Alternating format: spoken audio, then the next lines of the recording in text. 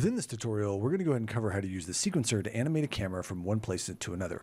We're also going to cover how to actually trigger it, as well as a few little lesser known tricks that exist inside of the sequencer that can be really helpful. So let me go ahead and show you what we're going to create. So what I'm going to need is to start the game here. And when I walk up onto this little plinth, the camera will begin to actually animate and move over to the NPC that we see right here around the corner. Once this is moved into where it needs to, it's actually going to zoom right back to our player. So let's go ahead and just jump right in, and I'll show you how to make this happen. To start this off, let's go ahead and create the actual sequence. And we can do that up here in the very top of our interface, this little button right here. So I'm going to click on that, and I'm going to go ahead and say Add Level Sequence. And it's going to ask me where I actually want to put this and what it is that I actually want to name it. So I'm going to go ahead and put it in a folder I've already created called Sequences, and we're just going to call this one Fly Through, and say Save. And immediately, I'm actually going to get the sequencer down here at the bottom. And now this is going to look very familiar, as it's basically just a timeline. Now, the next thing I want to go ahead and do is create the camera. And what I'm going to do is I'm going to get my camera right where I want this camera to start, just to kind of give it a head start on what I'm doing. And once I've got it there, all I need to do is click on this little button right here to go ahead and create a Cine camera actor. So there we go. Now I'm actually inside this camera. You can tell because I've got the black bars on the left and right. But more importantly, you can tell because this up here actually says that I am piloting the camera. Now what I want to do is actually get the camera to go from one place to the next. So I'm going to have to set up keyframes. And this is where the sequencer down here at the bottom is going to come in handy. So down here at the very bottom, you'll find a little section that says transform. And this is what we're going to be keying. Now, I only want to transform the location and the rotation. I don't want to have to worry about any of the scale. So I'm going to make sure that my little marker right here is on the very first frame, and I'm going to make sure that I hit this little button, that's tiny thing. You just click it, and this one here, and now I have keyframes on the location and the rotation. Now the other thing that I want to do is I want to have this automatically just create keys as I'm changing things. So that button right here, the auto key, is what's going to be super helpful. So I'm going to go ahead and turn that on. Now what I want to do is move my cursor to the very end to the 150th frame, and I can pilot my camera over to where I want it to be. So let's go say hi to our NPC right there. Excellent. And you'll notice that I've actually got two new keyframes right down here. Because my camera is not actually in focus on this character, I want to change that. And this is dealt with right here in our focus settings over here inside of our details. So we're going to just open this one up, and just above this purple spot, I can go ahead and use this little eyedropper, and I can click on that and then move my cursor over our character here, and click on it, and now our character is actually in focus.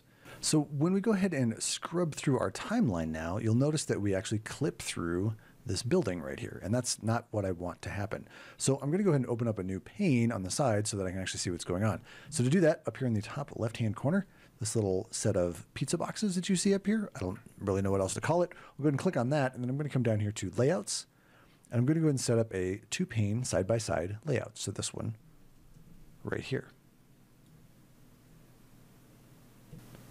And on the left-hand side of this, I'm going to come up here where it says Perspective, and I'm going to set this to our Cine camera actor.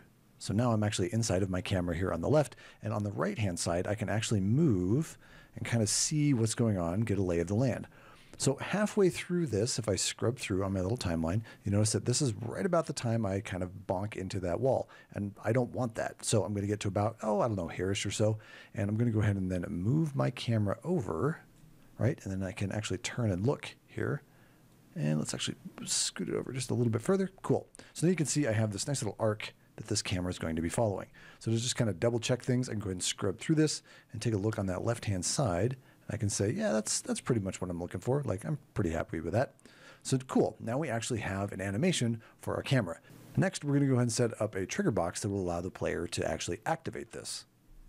The trigger boxes can actually be found underneath the Place Actors. So this button up here, the little box with the plus on it, is where we need to go. So I'll click on that, and I'm literally just going to type in trigger, and we can go ahead and find our trigger box. So I'm going to click and drag this, and I want to put this in a place that's going to be really obvious. So I'm going to put it right on the middle of this plinth, and I'm going to hit F to zoom in on it. And let's just go ahead and make this a little bit bigger so that we can actually for sure hit it. So there we go. So now we have our little trigger box. And to activate this trigger box, we're going to go ahead and set this up inside of the level blueprint. So you can find that underneath this little button right here.